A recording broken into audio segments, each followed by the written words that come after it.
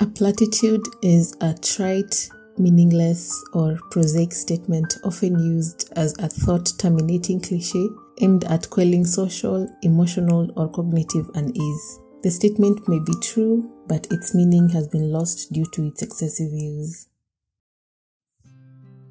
Hello there, and welcome to the Cocoa Butter Junkie podcast. I'm Michelle, and this is my podcast.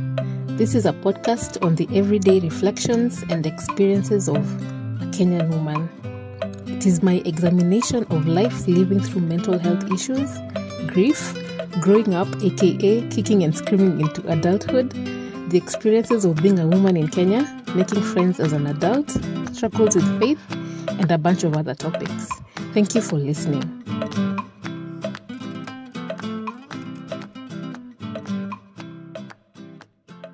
Hi, I'm back.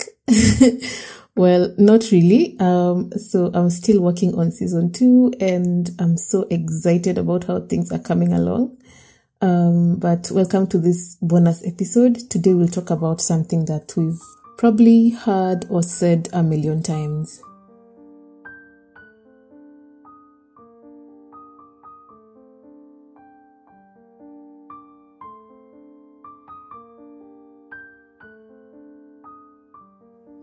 At the top of the episode, I read out the meaning of the word platitude.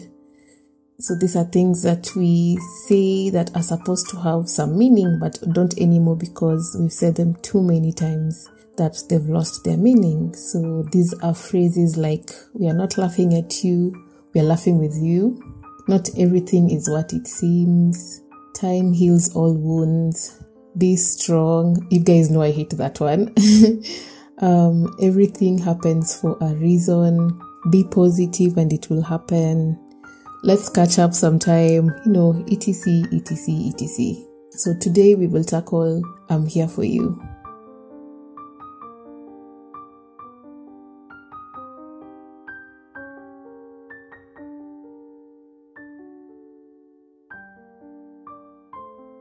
So when someone says I'm here for you, if you ever need anything, just hit me up. What does that phrase mean to you? Have you ever taken up that offer? How did it go? Was the person really there for you? How did you start? Were you like, do you remember that time when you said XYZ, blah, blah, blah?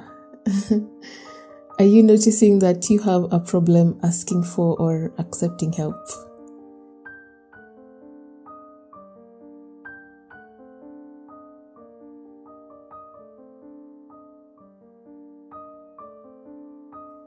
And on the other side, have you ever offered?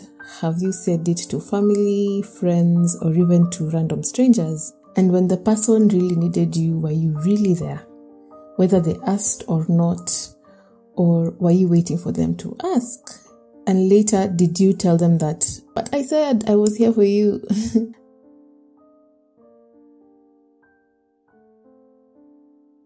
And when they do ask for the help, do you feel unqualified? Do you feel inadequate? Have you ever reneged on your offer for some reason? Like maybe you are busy, or maybe you are not in the right frame of mind, or it was generally not a good time for you. Are you like, let me call you, and then never called back, and then later pretended that everything was okay? And at the time when you said it, did you mean I can listen? Did you mean I can offer you solutions? Did you mean I don't know what else to say? Did you mean I won't judge? Did you mean I won't let you give up?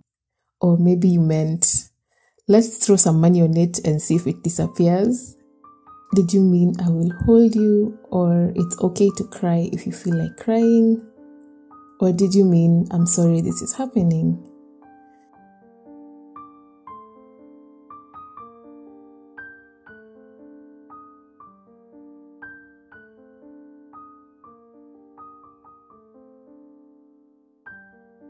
I know I have said it, probably more times than I should.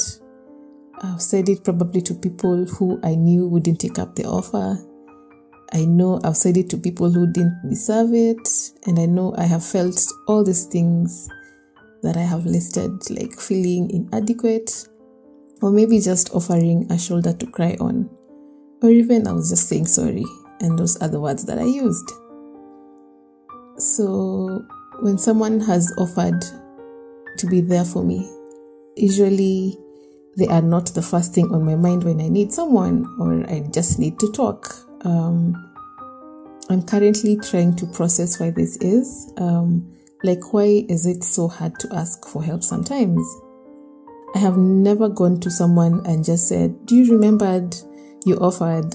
To me, it feels like a deni, like demanding a debt from someone. And the times that I have taken up the offer, usually I feel like I have to say the right thing or maybe try and filter out some things. And I'm always wondering if this person is judging me.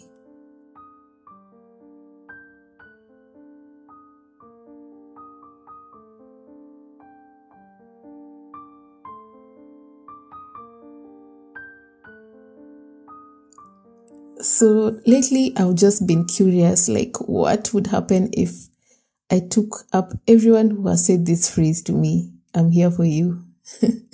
I think I'm going to do it. So if you've ever offered or said, I'm here for you, just know that I will be hitting you up soon.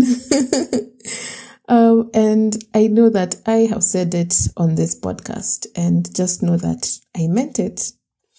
So if you ever feel like talking, be curious with me. Take me up on the offer. I am really here. Go to anchor.fm/message/Cocoa Butter Junkie and leave me a message. And also go ahead and take up anyone who has ever offered to be there for you. You just might be surprised.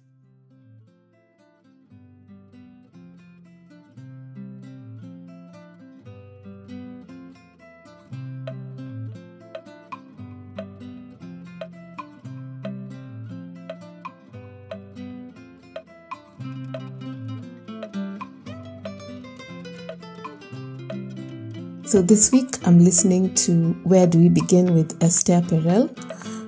This is a podcast that follows a single couples therapy session with Esther Perel.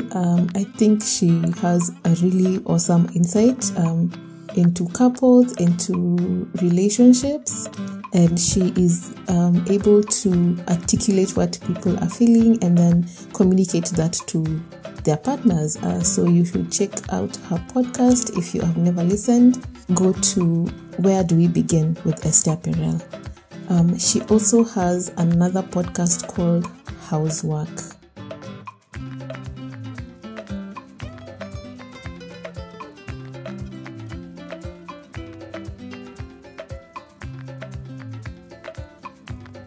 So guys, that's it for the bonus episode. Go ahead and take up anybody who has ever offered to be there for you and see where it leads.